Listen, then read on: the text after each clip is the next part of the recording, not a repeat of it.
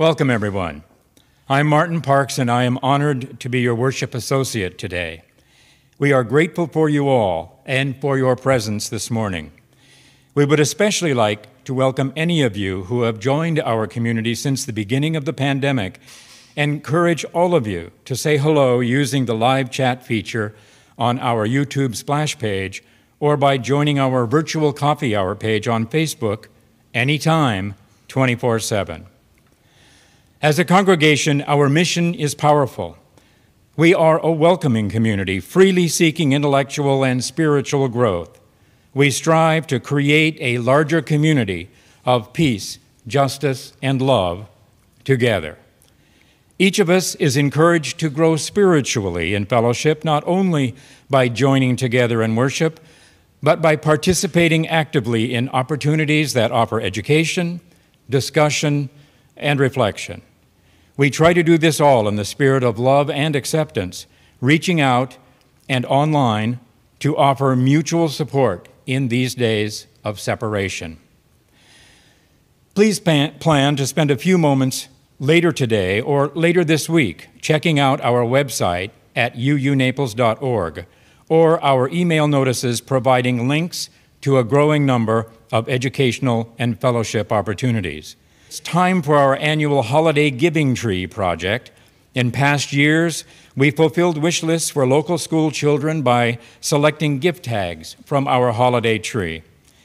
This season, however, due to the pandemic and the church being closed, we will be having a virtual giving tree. The families that we will be supporting this year are from Avalon and Shadowlawn Elementary Schools in Naples and the middle school in Immokalee. Please note the information in this morning's news blast or on the website and plan to donate to what continues to be a wonderful way for us to give back to our local community. And now, let's all sit back, take a deep breath, and settle ourselves into our time of worship. Do not leave your cares at the door. Do not leave them there when you come into this place.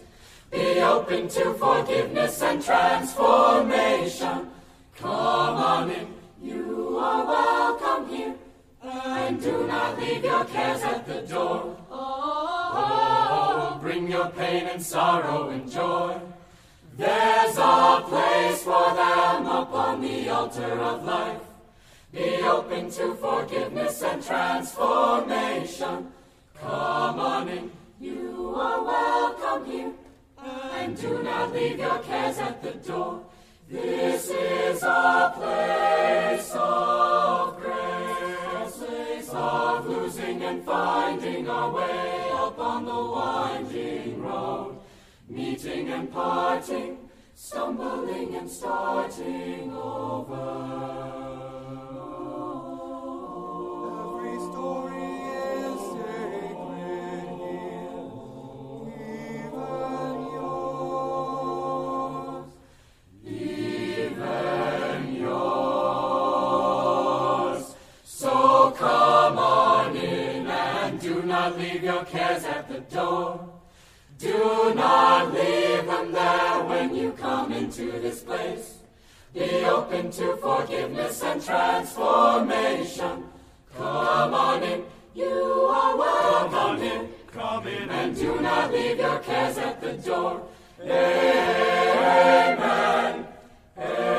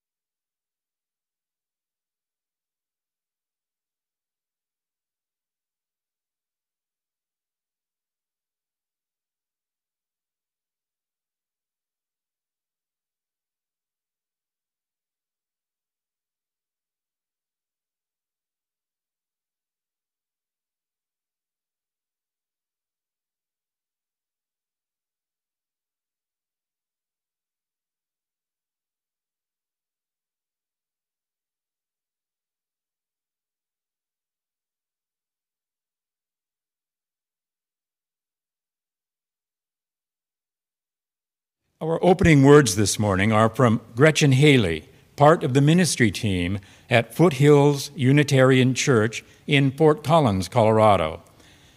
Gretchen admits to an audacious ambition for the liberal church, believing in its capacity to transform lives and inspire courageous love.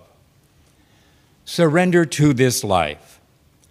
Give up the fight for some other moment, some other life than here and now.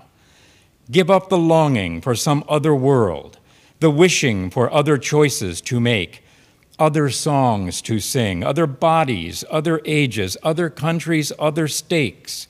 Purge the past, forgive the future, for each come too soon. Surrender only to this life, this day, this hour.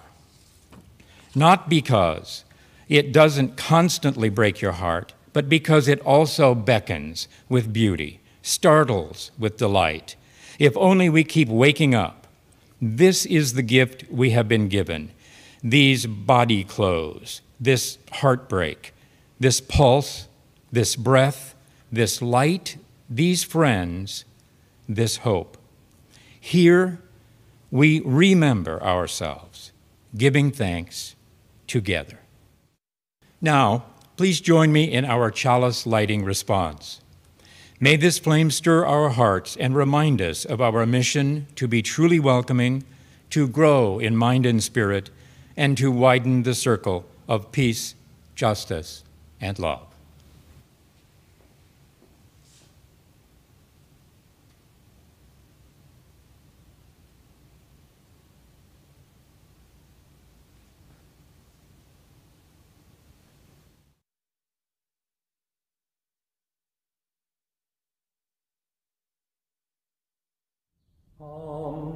Come, whoever you are, wanderer, worshiper, lover of living, ours is no caravan of despair. Come, yet again come. Come, whoever you are, wanderer, worshiper, whoever you're leading, causes to caravan hour is standing, causes no caravan hour is living, causes no caravan hour is standing, causes no caravan hour is living, causes no caravan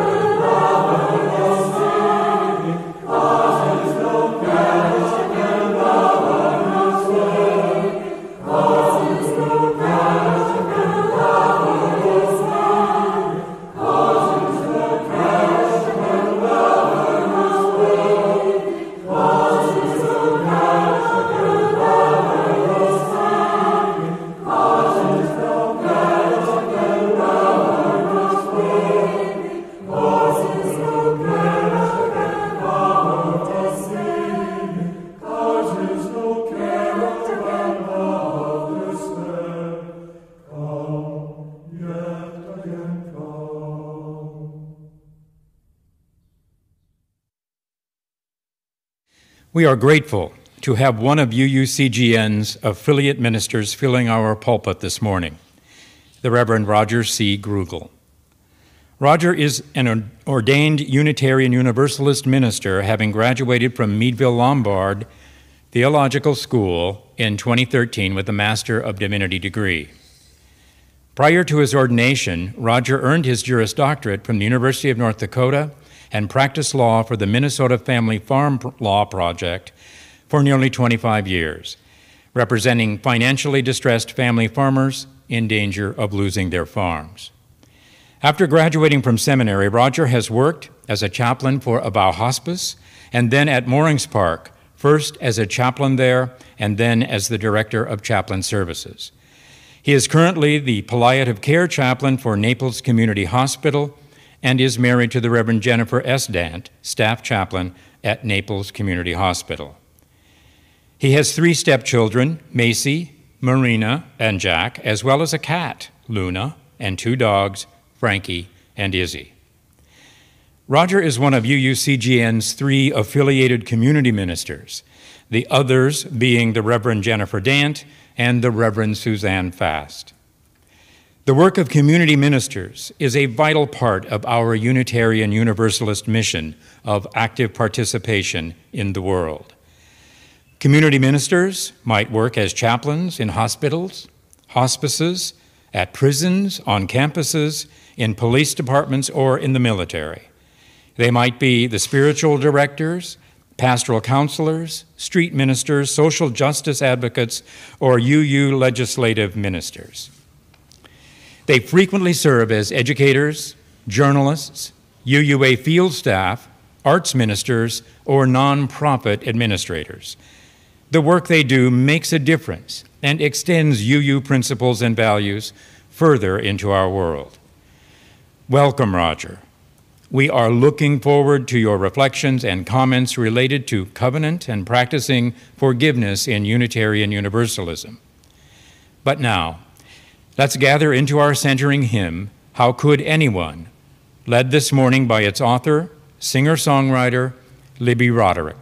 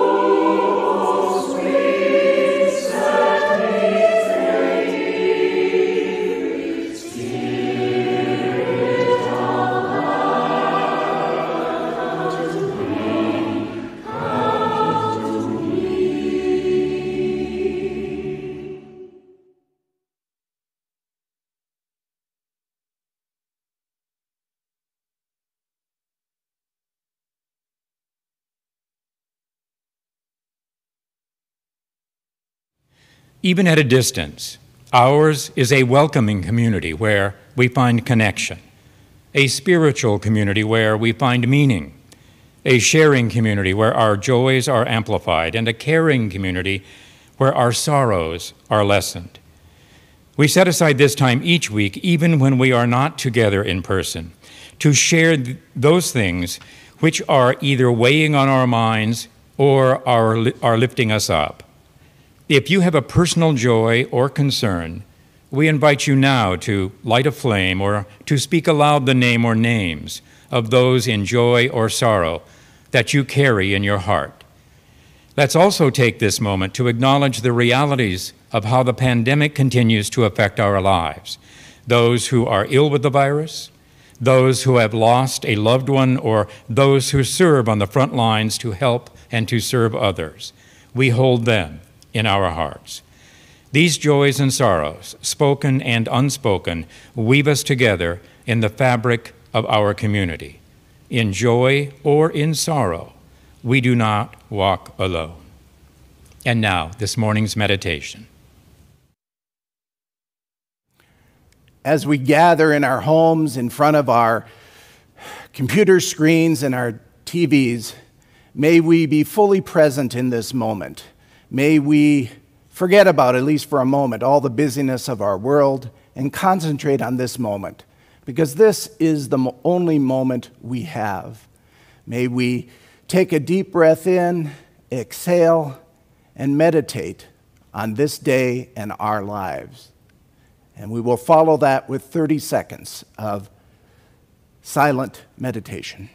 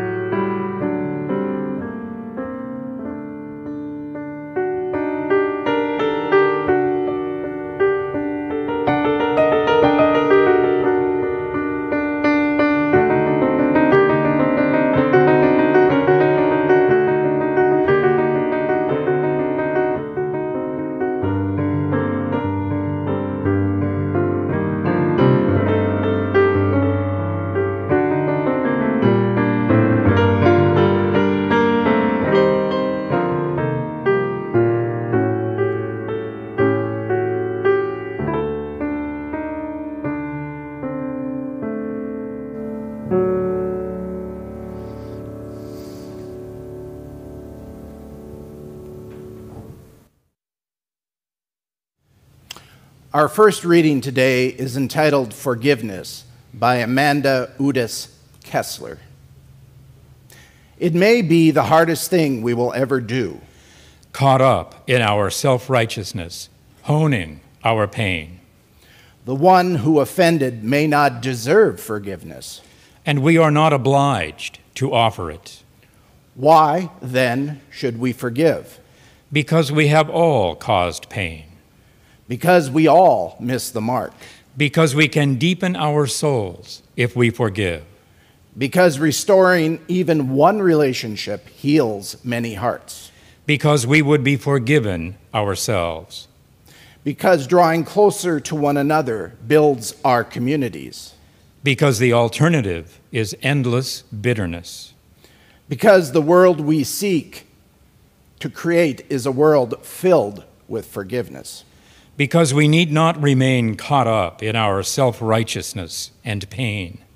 It may be the hardest thing we will ever do. Let us take the first step now. The time has come for us to express our ongoing gratitude for this community, its work, its vision, and all the ways in which it nourishes our lives, from its welcoming doors and sheltering walls to its good and generous people, from the sanctuary of its memorial garden to its outreach in the wider community. For all these things, and for the ways it is significant to your life, this morning offering for the ongoing mission of this congregation is gratefully received. Please consider making a contribution today by mail, and you can find our address on the UU Naples website at uunaples.org.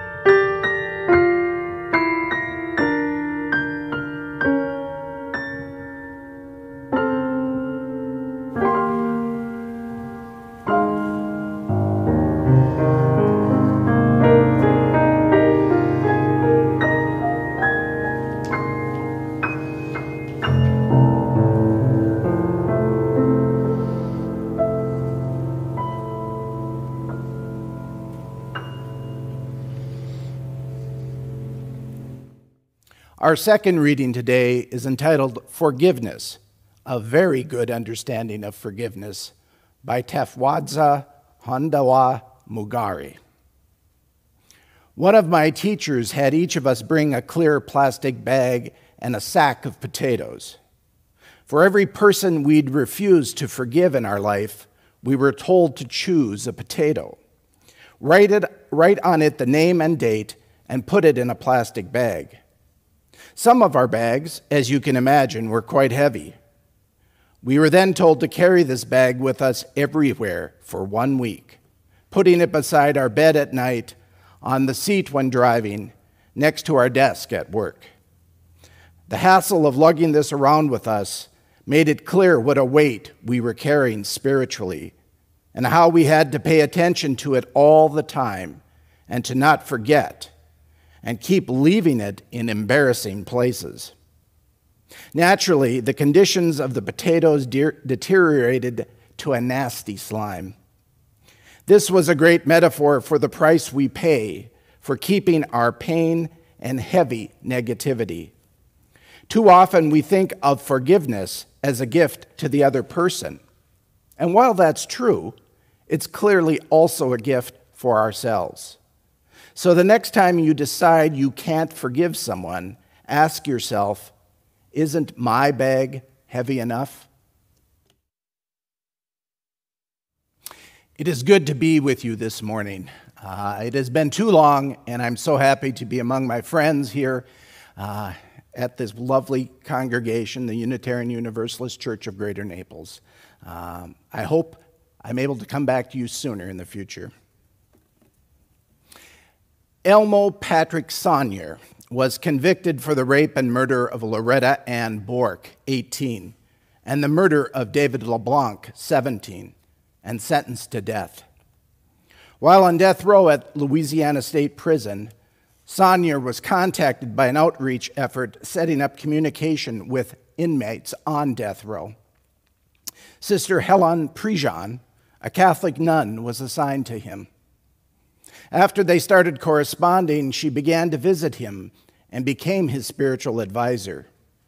He was the first of many death row inmates whom she counseled. She eventually wrote Dead Man Walking in 1993, a book about her experiences and her belief that the death penalty was morally wrong. The following is an excerpt from Dead Man Walking.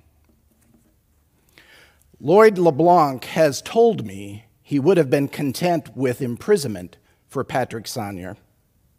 He went to the execution, he says, not for revenge, but hoping for an apology. Patrick Saunier had not disappointed him. Before sitting in the electric chair, he had said, "Mr. LeBlanc, I want to ask for your forgiveness for what me and Eddie done." And Lloyd LeBlanc had nodded his head, signaling a forgiveness he had already given.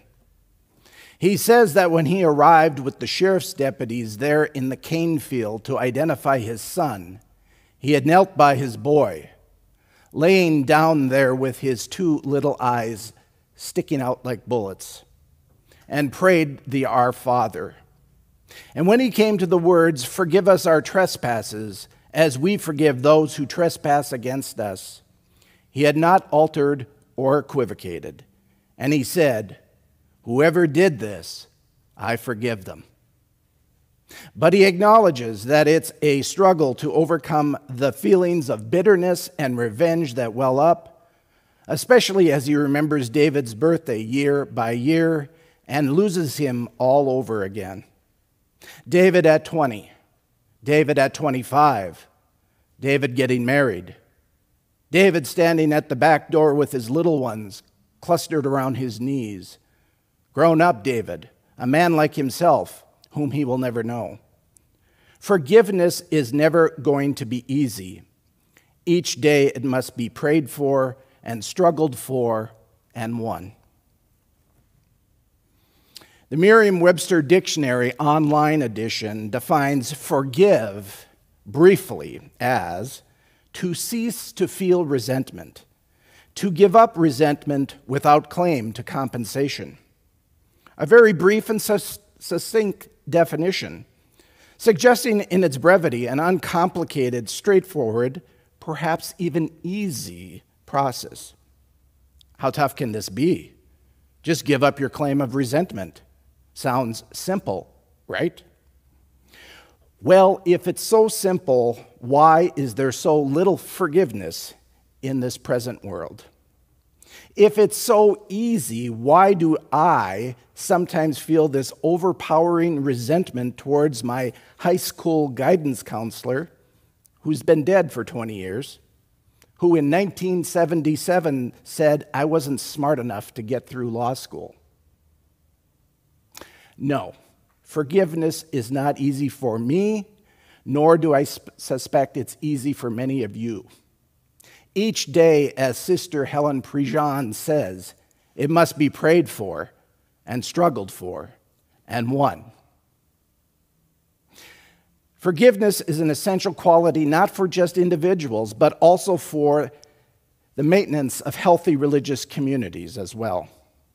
For Jewish communities, Rosh Hashanah is the start of the Jewish High Holy Days, which end with Yom Kippur.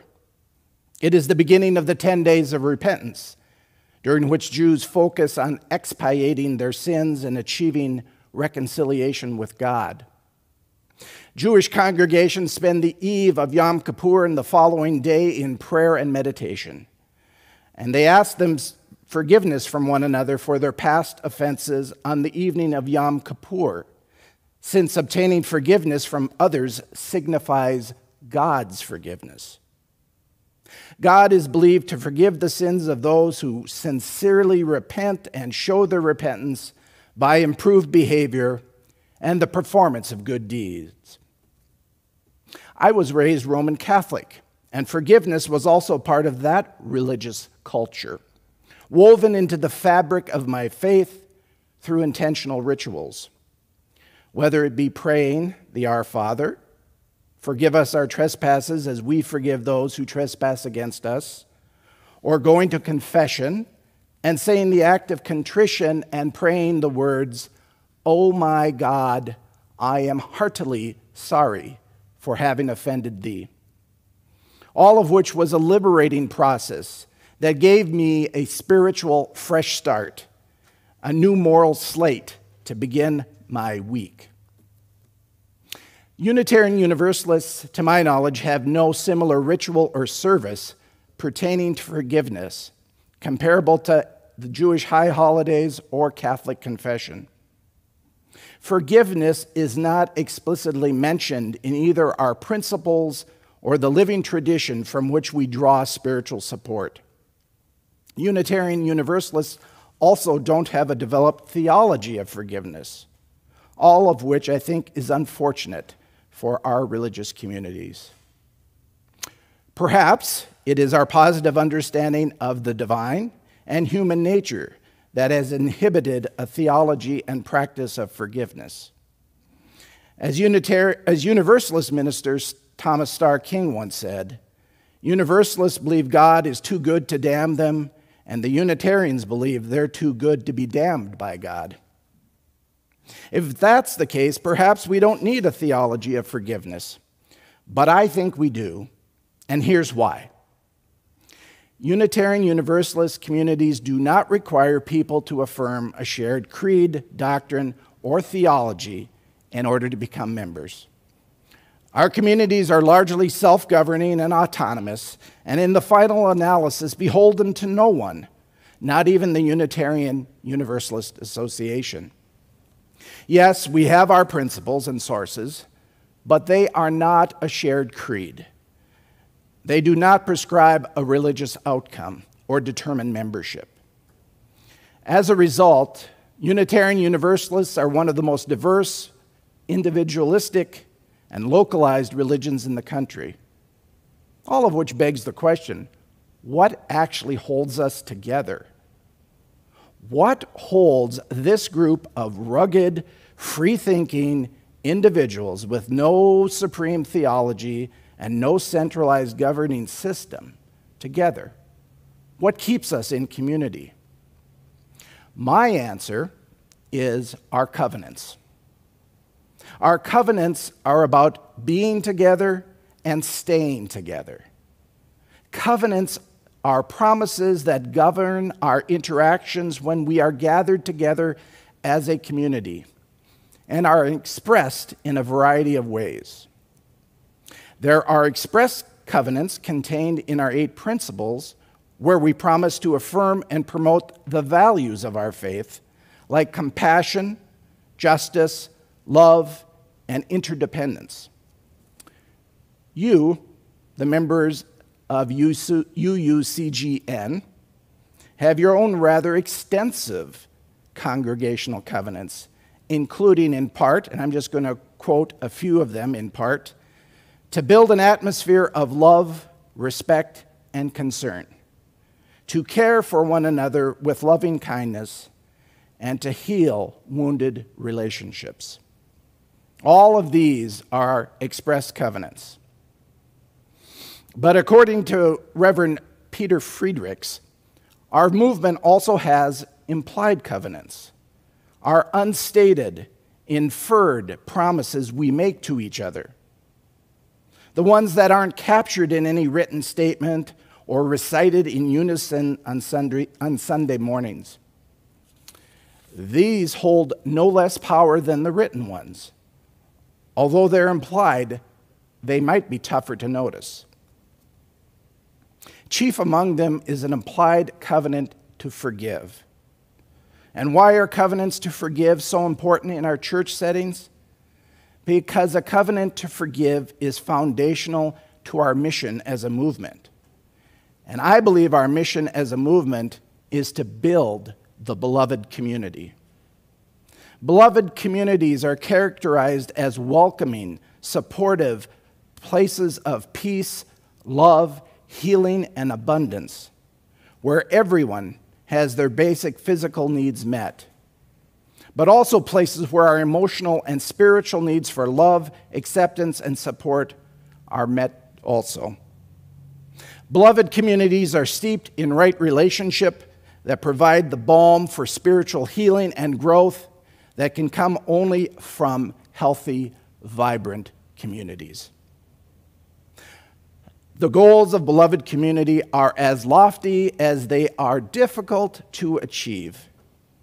And because we are fallible human beings, we will fail many, many times. That's why, whether it's expressed or implied, a communal covenant of forgiveness and, if possible, reconciliation is so important. Our opening hymn, Come, Come, Whoever You Are, is based on the Rumi poem, which promises a spiritual home for the wanderer, the worshiper, and the lover of leaving. It seems like it was written for Unitarian Universalists.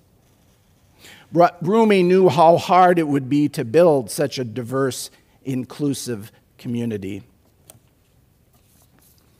So he added the words, which are missing from our hymn, though you've broken your vow 1,000 times. Though you've broken your vow 1,000 times. These words stress the importance of forgiveness and reconciliation for communities, spiritual practices that provide the lubricant, the organizational, if you will, spiritual WD-40 that prevents the mechanisms of our communities from getting gummed up or accumulating the hurt feelings of emotional rust and resentment and injury. Feelings that breed anger and the need for retribution, what produces conflict and harms communities. We see this in some of our congregations, where boorish behavior and unhealthy conflict lead to members leaving, or even splits and schisms in our churches. Forgiveness and reconciliation, on the other hand, fosters understanding, compassion, and trust that promotes healthy communities. What might that look like in our churches and communities? When we hurt someone, we apologize for our behavior, even if we didn't intend to hurt anyone. It requires us not to substitute our own judgment or sensibilities for those of the person we have hurt, but instead to be committed to the working, learning, and growing spiritually, so we are less likely to make the same mistake again.